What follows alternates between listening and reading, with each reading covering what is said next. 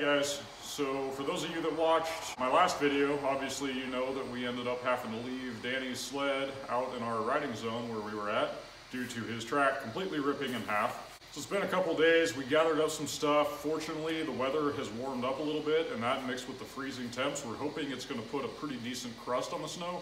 Typically horrible conditions for riding, but for a recovery, it's going to make things a lot easier for us.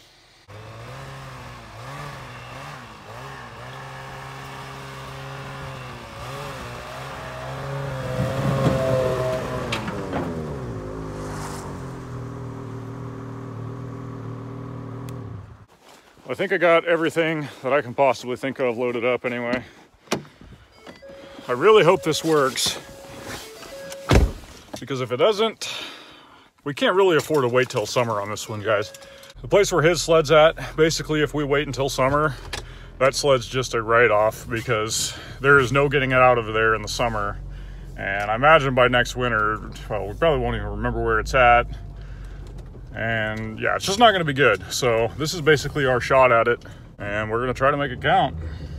I'm just running to the gas station real quick. Gotta throw some fresh gas in the sled, grab some snacks and everything. Gotta make sure you have the snacks when you're out there trying to recover a sled like this. So we'll go do that, and then we'll go meet up with Danny. Well, boys, we made it to the trailhead. Got everything all loaded up. Well, we're currently unloading. And we got quite a few miles to go to get back to this thing. Not really that many miles, but it's just gonna take a while to get back there. We made it back here. Didn't have any cameras last time, but those are the alders we sent my sled through. And it's gonna be a pretty decent hike to get back to Daniel's sled. I don't know, this is not quite as hard packed, but at least it's not sinking 4 feet deep or anything. Just kind of popped up over the hill, basically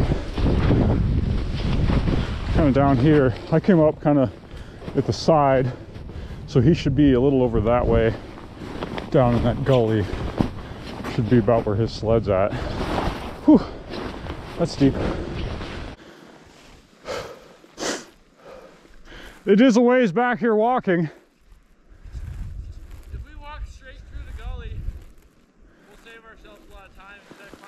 Through here? Yeah. Okay. Many unbearable hours later. Oh, there it is. The gully. Ah, the old heap.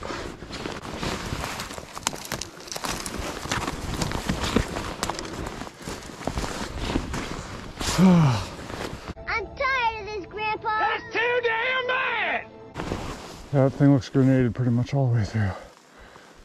So we got the sled flipped on its side out of the hole where it was in. You can kind of see what we're working with. The track is completely torn in half. Oh, decent! Nothing holding it together whatsoever, so that's what we got to deal with. Get it patched back together with some hose clamps, hopefully, because that's the main thing we've got right now.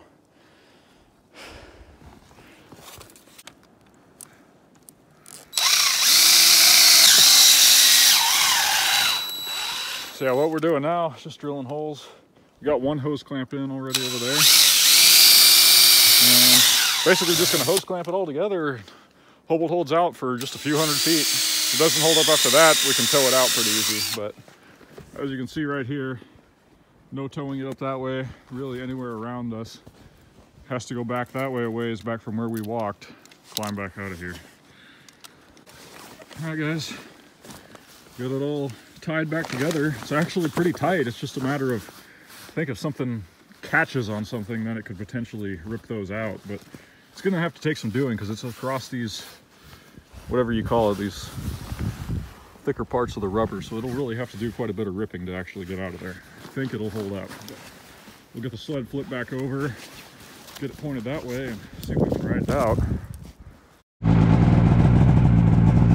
Got the sled turned back over. Gotta let it warm up now.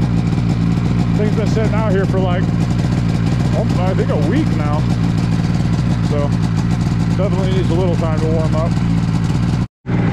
All right, boys, here goes nothing.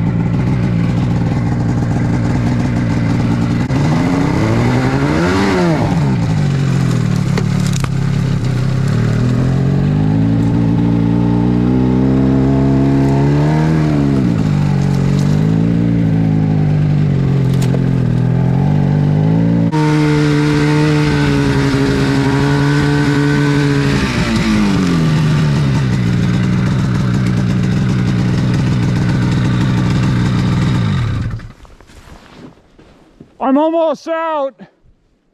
All right, this tree is completely in the way. I'm going to get rid of it.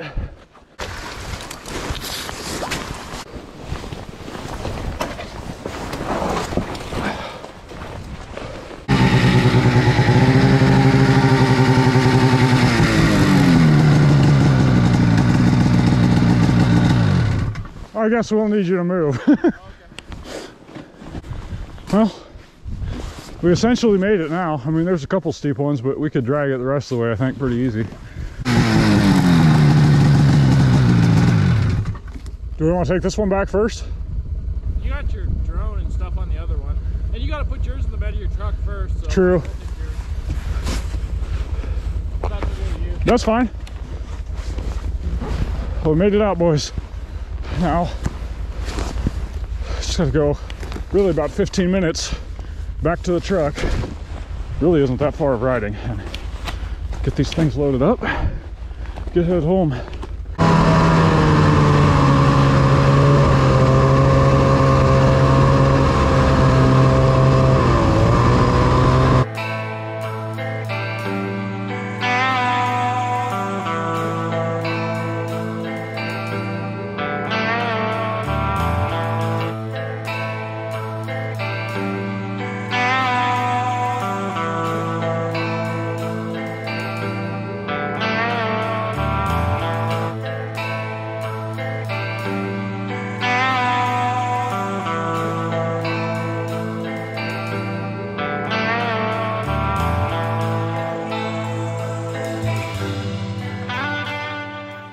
Well, boys, 7:30.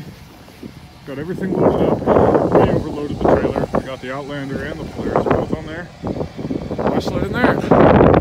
Time to call it a day and head home.